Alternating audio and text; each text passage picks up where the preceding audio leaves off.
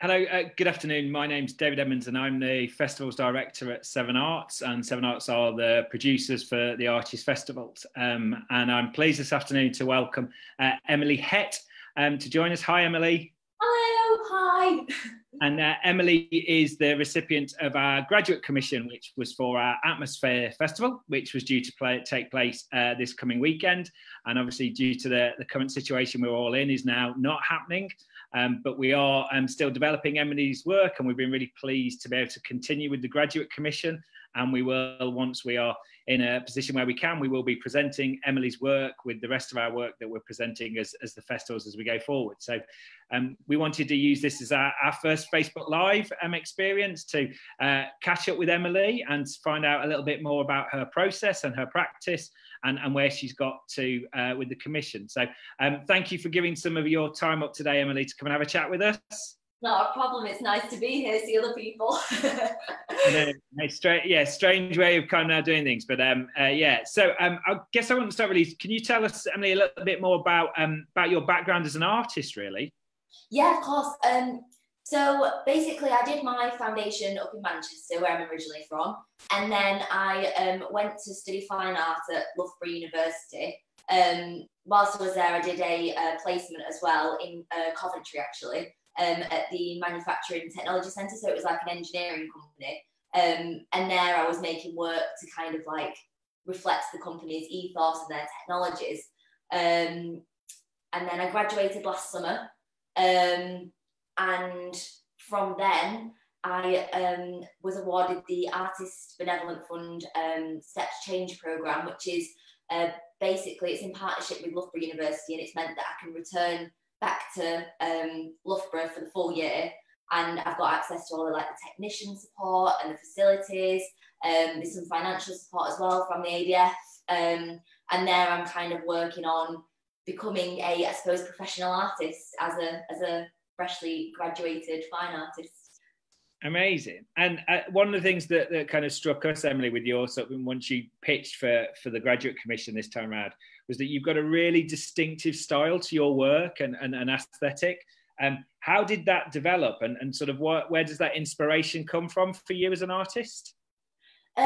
So I have quite like it's not a rigid process, but I go through stages of developing my work. So I'll start off with, say, looking at lots of different shapes and forms, from kind of plants to fauna and seeds and cacti and microscopic imagery, and I'll collect all those kind of forms and shapes together, and I kind of then start merging them and creating these almost hybrids of patterns. So they're not direct drawings from an original source, but kind of these merging of shapes and forms. And from that, once I've got my pattern, I'll kind of start bringing it to life with colour. So I'll do a lot of kind of colour tests and looking at ways that they kind of complement each other, ways that they'll sit well together. From working on a collection especially, I'll have kind of lots of different palettes and make sure as a range they won't clash as a whole. In terms of the forms, I start off by kind of having a rough idea of the form that I want, but then I very much kind of respond to the material in front of me. So if I'm making and it doesn't feel that it quite sits right in the space how I originally planned it, I'll kind of adapt it and change it to how it will kind of have I suppose, a balanced aesthetic. So it's quite free and playful in that sense. And just while we're on that, so behind you, that's some of your work. Do you just want to kind of talk through, again, having just talked about your style and aesthetic, kind of where that features? Yeah, so this one. Yeah. Yeah.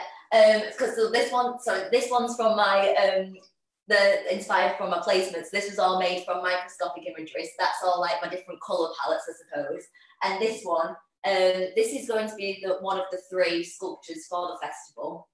And this was based on, I think it was a cell that I'd looked at, but I had imagined it actually a little bit longer. But when I started making it, I felt that it got to a point where I like the sculptures when they almost feel like they could come to life. So I like having these almost growth parts, and once the pattern's on as well, it kind of transforms it in terms of relating to kind of metamorphosis and growth and suggesting something new and changing. So that's kind of where the form came from. It's quite organic and biomorphic. I always choose shapes that are kind of free-flowing and almost gentle in the form, because I want to kind of create positive emotion in the viewer. And I find a lot of spiky forms, they kind of suggest danger and that kind of thing. So all my forms are kind of very fluid and like flowing.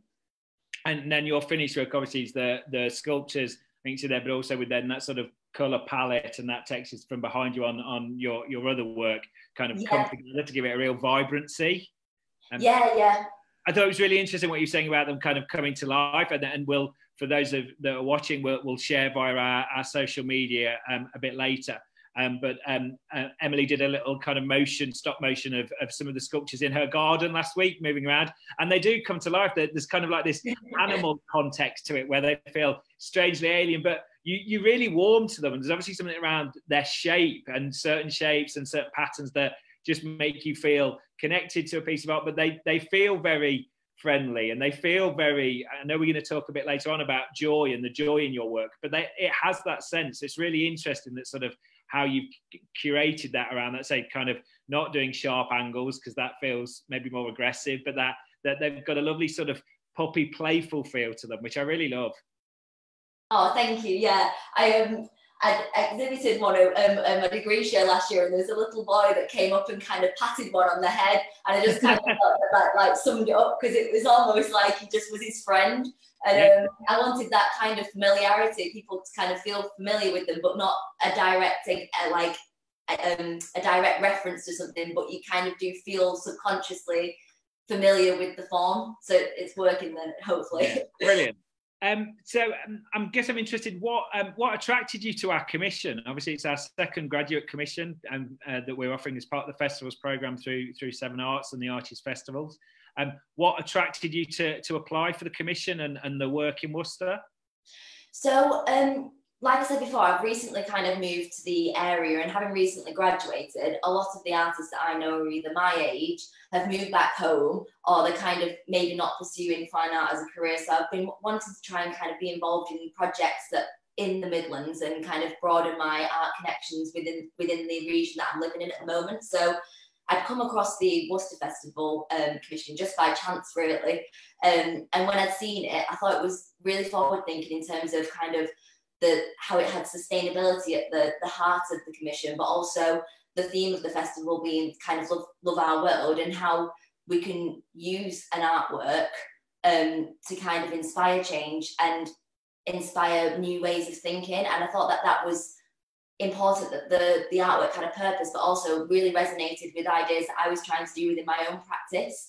And when I'd seen the fact that it is being used to promote positive change, I just thought that it'd be really good to be part of a commission and a culture and a society that is aiming to use artwork in that sense.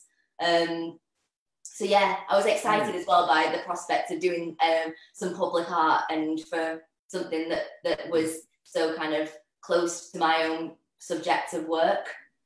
It's interesting you touch on sustainability. As a festivals organisation through Severn Arts and through Worcester as a city, we're really engaged in that kind of sustainability conversation, and we're certainly striving to make our practice and everything we do as sustainable as possible.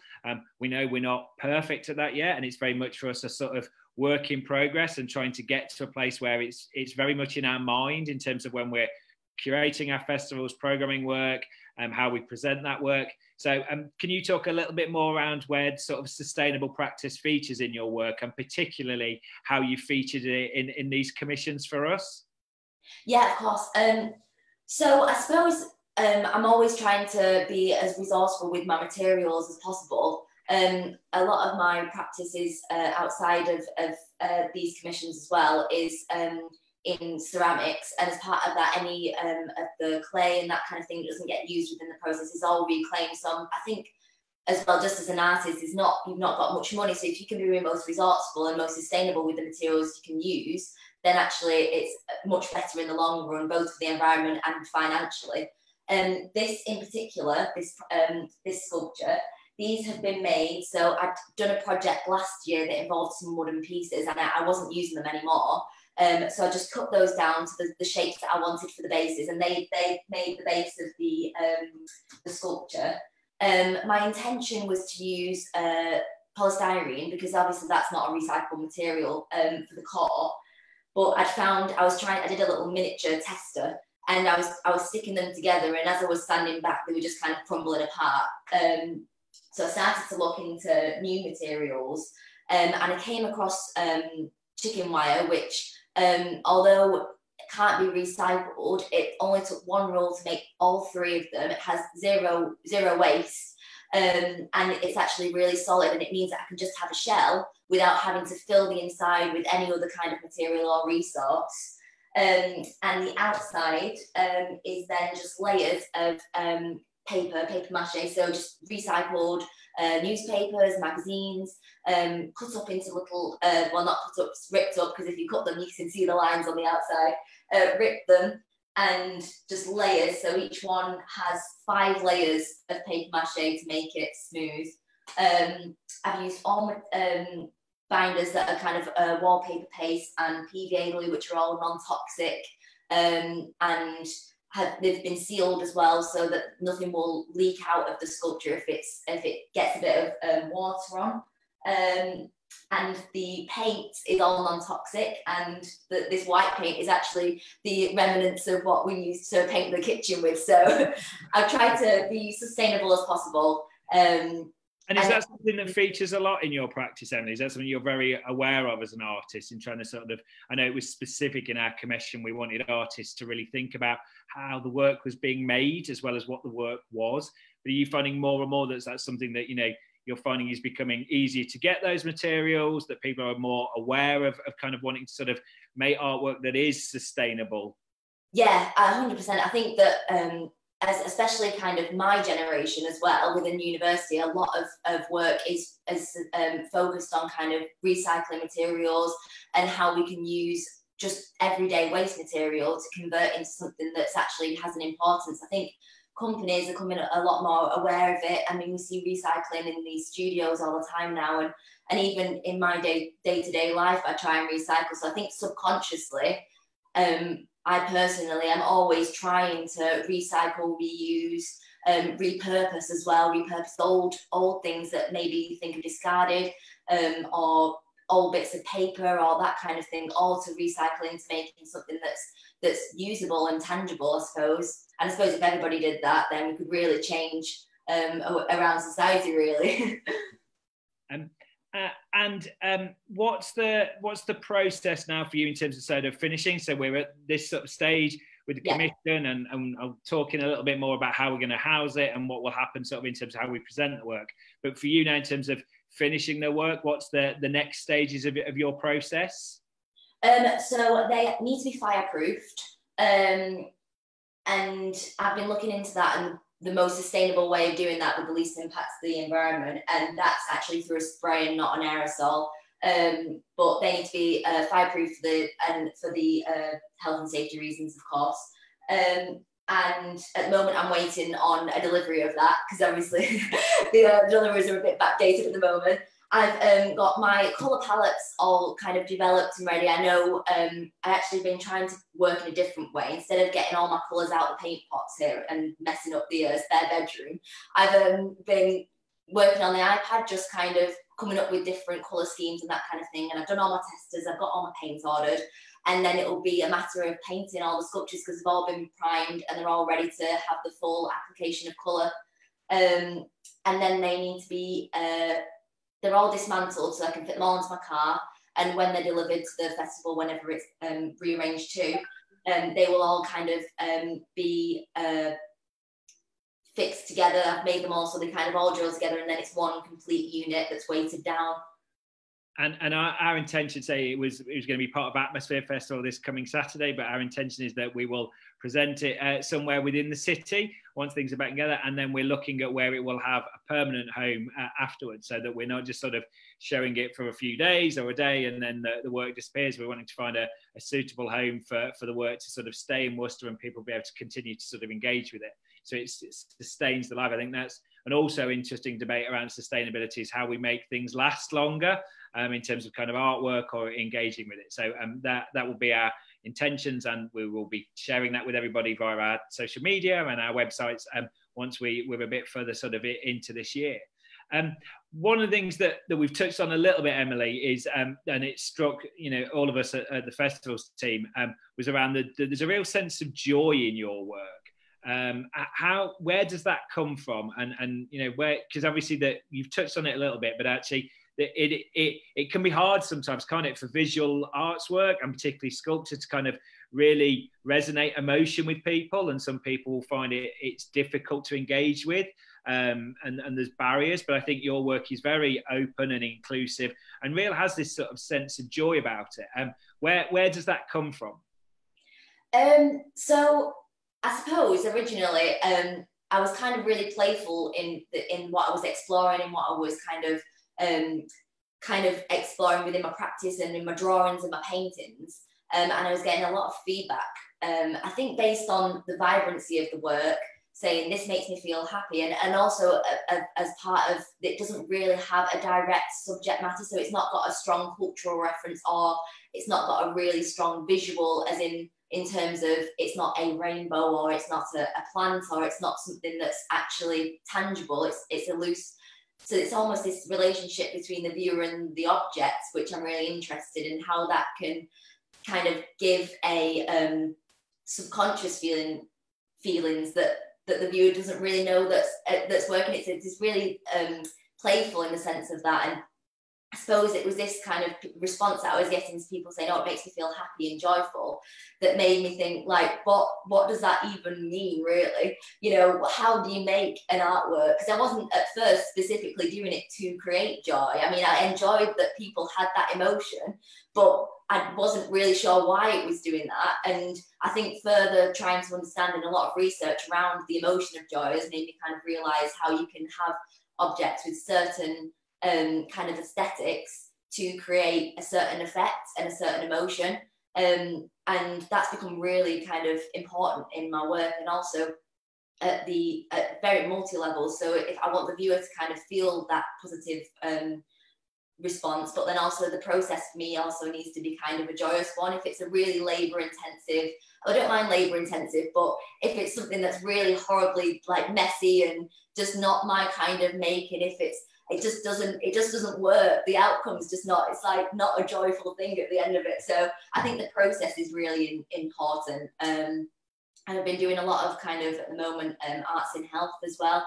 looking at how artwork can be put into spaces to change atmospheres, and also kind of provide a moment, especially in hospitals, of distraction for kind of staff and patients. So yeah.